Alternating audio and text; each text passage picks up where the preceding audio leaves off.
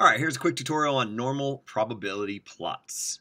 The idea with normal probability plots is they're plots, they're pictures that help you determine whether data came from something whose shape was normal. Right? And that ends up being really important, that assumption of normality.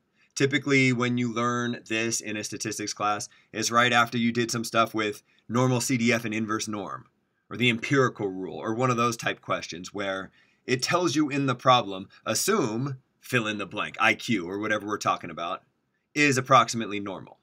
Because if you have this assumption of normality, you can calculate all sorts of stuff, which is what inverse norm and normal CDF does. But how did they being whoever was asking you this question, know that the data has this normal shape? How'd you know that? What if, like, a more realistic scenario is you're studying something and you collected a bunch of data. Here's 16 observations of something that I'm studying. And I'd like to be able to draw conclusions using normal CDF or inverse norm, but I can only do that with this assumption of normality. How do I know if this data came from a distribution that's approximately normal? Well, one way is you can make a histogram and kind of look at it and be like, does it look like it's kind of normal enough?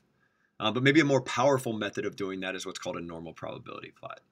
So what I want to do in this example is I want to take this data, these 16 observations, and if you want, you can make up a story for these. I think I had a story. This was the number of college level math classes that 16 different people had taken in their college career. All right, so this person just took one college level math class because you had to check the quantitative reasoning box and didn't like math, didn't do any more. Whereas these people, maybe they're like math majors and they took a bunch. Maybe this person got a PhD in math or something and took 40 classes. It's a stupid story, but whatever, play along. You got 16 observations. Essentially, you want to know, did this data come from a population that's approximately normal? To answer that question, we make a normal probability plot. What I want to do is show you how to make a normal probability plot on a calculator. So what you do, it's kind of a three-step process. Step one, not surprisingly, is you're going to enter your data. Guess I can write that. Step one, enter data. If you need help on entering data, well, maybe that's a topic for a different video. You hit stat, and then you go into edit, and you can type in these observations. And I went ahead and already did that, so you don't have to watch me type these in. I put mine into L1. You can put yours wherever you want. Just keep track of what list it's in. Step two is program your normal probability plot. For the sake of brevity, I'll call it an NPP for normal probability plot, because why not? So you got to tell your calculator you want a normal probability plot. Normal probability plots live where the rest of your statistical plots live, conveniently under the stat plot menu. So you hit second and then y equals to get into the stat plot menu. Go into the first one here. Make sure it's on. Make sure the other two are off. Then you go down and select which type you want. So in our class so far, we've looked at these histograms here, this third type, and this fourth type, these box plots. One we have not yet looked at is this sixth type. This sixth type is a normal probability plot. What you'll see is this is kind of what a normal probability plot looks like. So you select that. When you select that, it's going to ask you some questions. First off, where's your data, right? You can't make a normal probability plot on data if you don't specify where the data is. Mine's in L1. And then it asks you what axis do you want your data on. So where do you want your actual observations? It doesn't really matter. I'm going to tell you to always put it on the x-axis, but that's not like some set standard. You can do whatever you want. The actual observations will go on one of your axes, and the kind of expected would go on the other axis. So I'm going to select x here, and that's what we'll always do in our class, is put the actual value observations on the x-axis. Then it asks you what mark you want. I don't know why it asks you that. Choose whatever you want. It doesn't make a difference. It's just going to change how it shows up in your picture. So now I've told my calculator, I programmed my normal probability plot. My third step is to set the window accordingly. Maybe I'll just say zoom. So you can set the window if you want, but you don't have to manually set the window when you're doing these problems. You can instead just zoom. Your calculator is a feature that will zoom appropriately. Before you hit this zoom key, make sure your cursor is just flashing like a normal cursor, not flashing with the alpha lock on. If it is, you got to turn off that alpha lock so it just looks like a normal cursor. Then hit this zoom key. And on this zoom key, it gives you lots of options for zooming in. The ninth one on this list will say zoom stat. So scroll down to it or just press the number 9, doesn't matter. And it'll zoom for you, and it'll create a normal probability plot. Voila, there's my normal probability plot. I suppose you need to know what this means. So what we have here with our normal probability plot is you got to be able to think about each of these little boxes in terms of their x value, how far left and right it is, and their y value, how far up and down it is. So I can use the trace key to jump from one observation to another. Maybe I'll just pick one here. I don't know. Here's one. X equals 5. Looking at this observation here. In my normal probability plot, that shows up right here.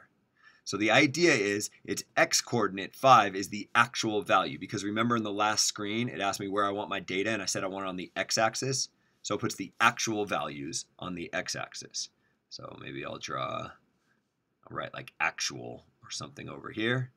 And then you put in a scale, 0, 5, 10, 15, 20, 25, 30, 35, 40, good enough.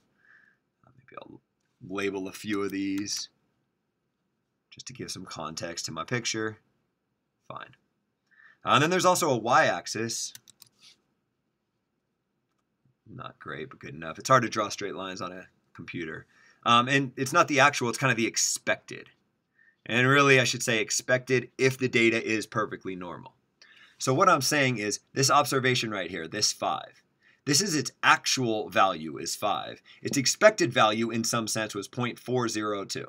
And to be clear, the value itself is not 0.402. The z-score of the observation is 0.402. So what that means is this 5, I expected that to be 0.4 standard deviations above the mean. Okay, don't get too caught up into the technicalities. All that's going on here is expected is on the y-axis and actual is on the x-axis.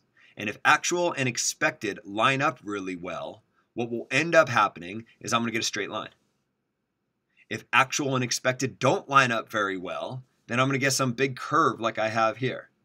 So when you're looking at your normal probability plot, you just ask yourself the question, is data maybe approximately linear? Meaning, when you look at your normal probability plot, do the dots fall more or less in a straight line? Or do they have some crazy curve like this one here does?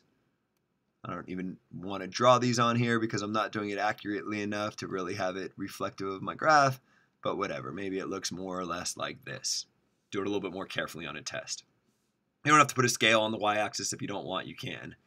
The idea is your data approximately linear? Yes. That means that data came from a population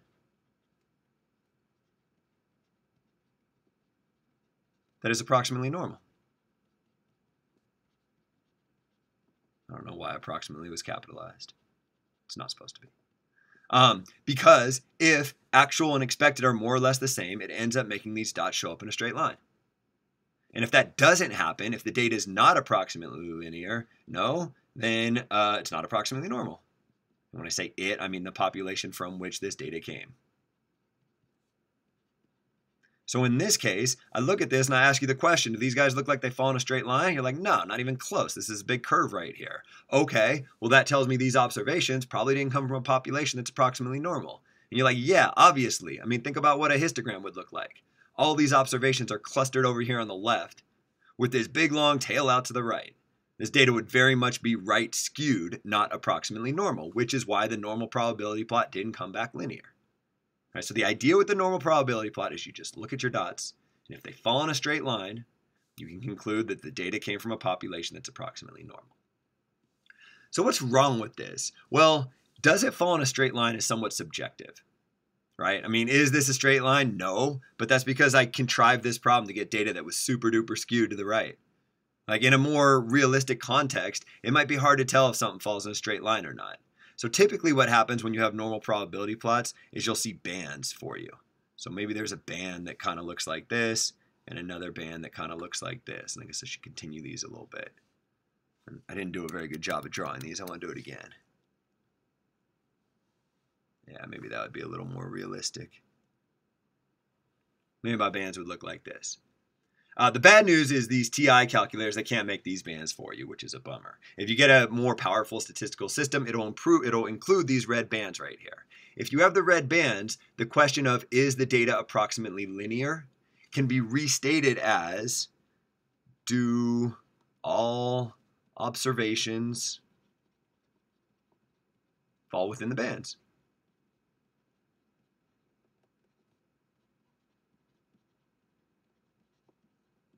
If the answer is yes, then your data is approximately linear, so the data came from a population that's approximately normal. If the answer is no, like it is here, here's an observation that's not in between the bands. There's a few in here that aren't between the bands. There's one there. There's a bunch that aren't between the bands. Why are there dots that made their way out of these bands? Because they don't line up in a straight line. Right? If the dots were in a straight line, more or less, they'd all be inside of these bands. Your question's probably, how do you create the bands? You don't, which is a bummer, at least not in our class. So what can happen in our class is I can ask you to make the normal probability plot, and then you answer this question subjectively. Do the dots look like they're in a straight line or not? And I, because I'm a nice teacher, am either going to make them super duper linear or super duper not linear. But in a more realistic context, what would probably happen is you'd use software that's a little bit more powerful that would be able to calculate these bands for you. To give you a couple more examples, what I did is I went online. I didn't do a whole lot of research. I did a Google image search and I found some normal probability plots. So here's one. Here's a normal probability plot from some software that's a little bit more advanced than what you have in your class. And note the bands, right? What the conclusion here would be is these red dots are approximately linear. And like, they don't fall in a perfectly straight line. They kind of snake around a little bit. Yeah, it's true, but it's close enough. And you're like, how would I know it's close enough? Well, because the bands are provided here. What if the bands weren't provided here? Then it would be the subjective question of, do these red dots fall in a straight line?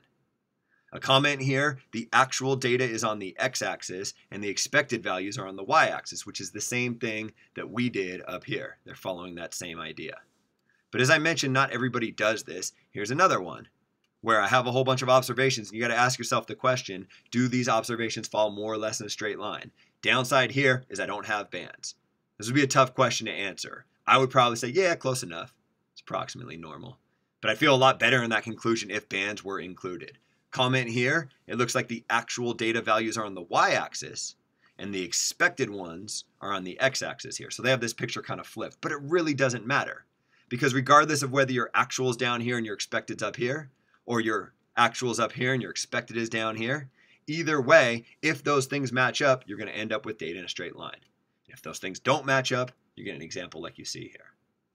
So the big takeaways from normal probability plots is twofold. First off, I want you to be able to, if I give you data, draw this picture without the red bands in here. And I want you to be able to look at this picture without the red bands in here and ask yourself this question in blue. Is the data approximately linear?